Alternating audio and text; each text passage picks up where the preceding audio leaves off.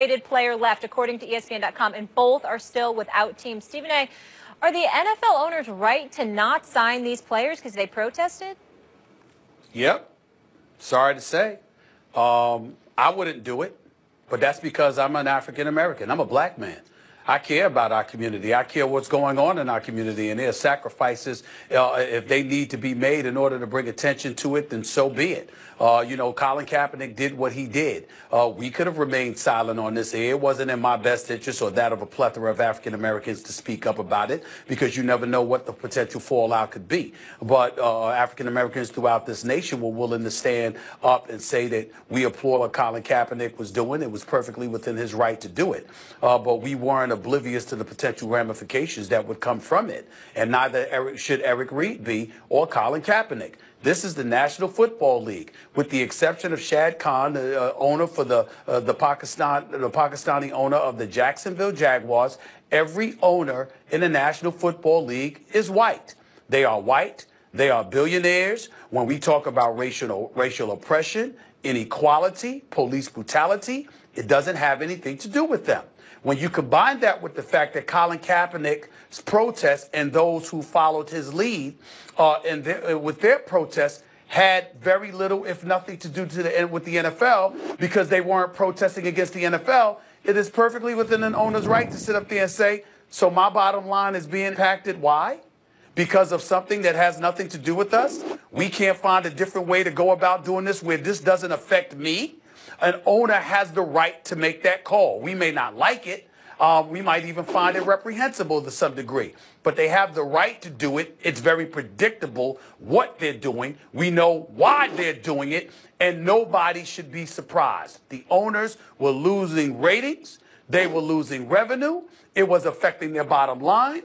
They were not the ones being protested against. And what they're saying is, excuse me, we are not going to be about the business of alienating a fan base out there who impacts our bottom line because of this any longer. It's very predictable what's happening. It's very unfortunate, but it's predictable. It's not surprising, and you can't blame them for taking that position.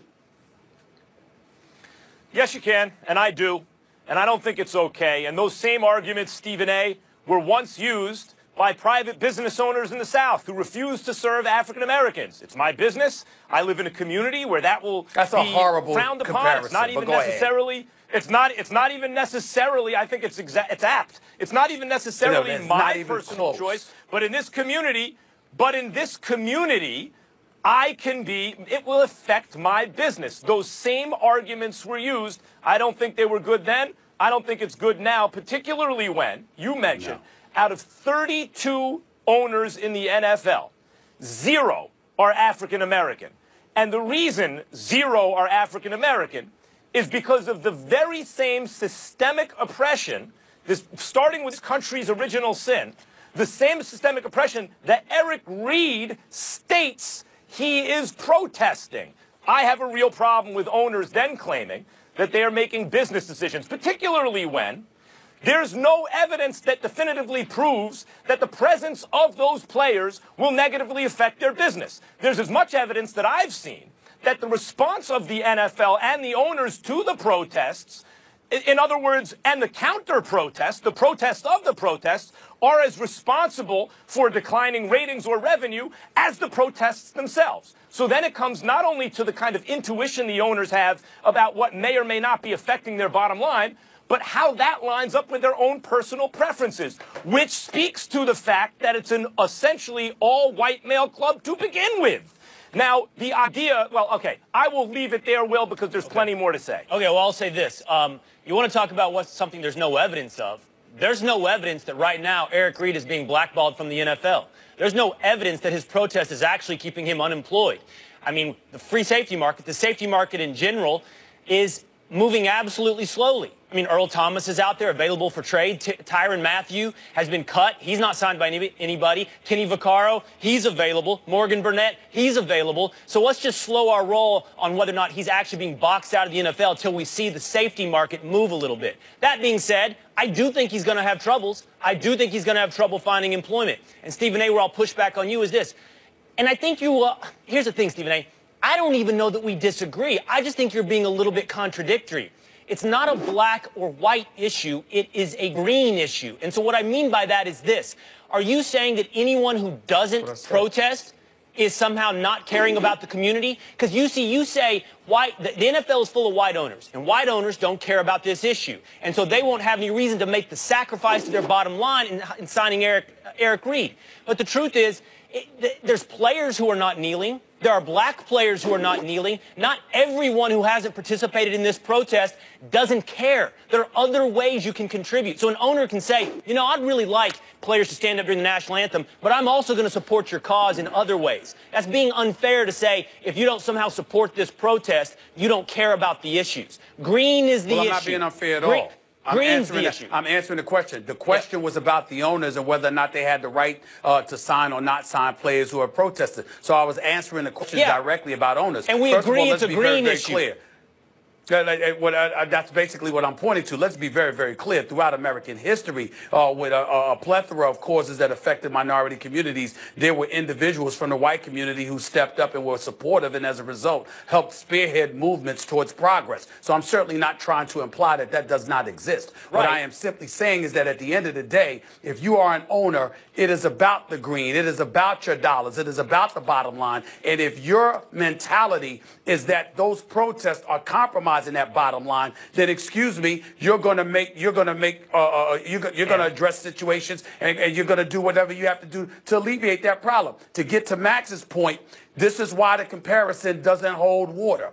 If the players were protesting against the NFL, you have a point. When you bring up history and folks were protesting and we couldn't sit at the same restaurants and drink from the same water fountains and go to the same bathrooms and things of that nature. Those things and the things that were being protested was civil rights that were being violated. In this particular instance, Colin Kaepernick and the players themselves were not talking about the NFL. So I'm only making the point that if you're an owner, you're saying you're not talking about me, you're not pointing to me being a problem, so why should my bottom line be affected? They have a right to ask that question. One for each of you, and it's been some time, so I actually took some notes. One for each of you. Stephen A., in the first place, the analogy I made about, or I'm saying the same arguments were used in the South by private business owners who said, I choose not to serve African Americans, some of them because, oh, it's not me, I don't think, but the community in which I live, it would affect my bottom line. The comparison I'm making is the argument that since something affects your bottom line, you can treat someone differently. You know, and that is the argument I'm making there. I thought it was a bad one then. I think it's a bad one now, and you're right, it's not a perfect correlation, but there's a large overlap along racial lines on this issue. And I want to address your saying that the owners are saying, well, we'd like you to stand for the national anthem. That is de facto saying you must stand for the national anthem, because if you don't, you won't be employed, and that will not be perfectly correlated with your contributions on the field. Max, do you realize... for those who say... Do you realize the logical flow of what you just said, though, Max? See, Eric Reid chose to protest. His protest comes with accountability and consequences. The accountability and consequences that owners say, I don't want to hire you if you protest on my job. So your direct correlation, Max, is I not only have to allow you to protest, I have to employ you while you protest. No, wait a minute.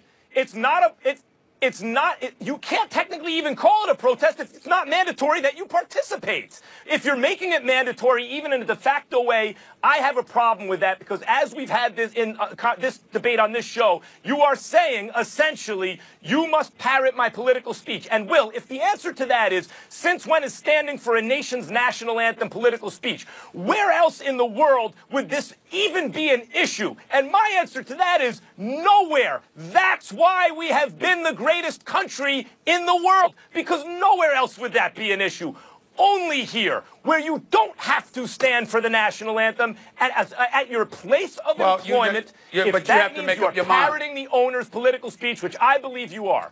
Yep. But you have to be able to make up your mind, Max, because you're sitting here talking about the NFL, but there's very little you said about the NBA when the NBA has mandated that you stand for the national anthem, whereas the NFL has strongly encouraged it. There's a difference. We sit up here and we literally have sat on this show and we have applauded the NBA because the NBA, in concert with the Players Association, came to some sort of a resolution. Why did they do that? Because this cash cow that seems to be proliferating, beneficial to both sides, all of a sudden they said, let's not mess this up by alienating segments of our population. And that's sad commentary. This beast, that's you know the what, NFL. Stephen A? So if that's happening, what's wrong with insisting that the NFL strategize in a similar fashion, since it's clearly worked for the NBA? By the way, I don't think the NBA should do that. I don't think the NFL should do that. I'm not sure they're actually allowed if it was challenged. But let me just say, it's sad commentary about our culture at the moment when the prevailing winds, and it's, you know, maybe it's always been this way. In fact, it's been worse at times, obviously, that the NBA probably, in my view, feels the need to do that because they were perceived and are perceived largely as a, quote, black league, and therefore have to do things that demonstrates, but our sensibilities are very mainstream, everyone. We do not want to alienate anyone, and we know that there is a large overlap along racial lines on this issue. If Colin Kaepernick and Eric Reid had not protested, I think we can all agree that they would be playing in the National Football League. I will leave it on that note. That's the bottom line. Well, Kane, great to have you with us. We'll see you on radio later.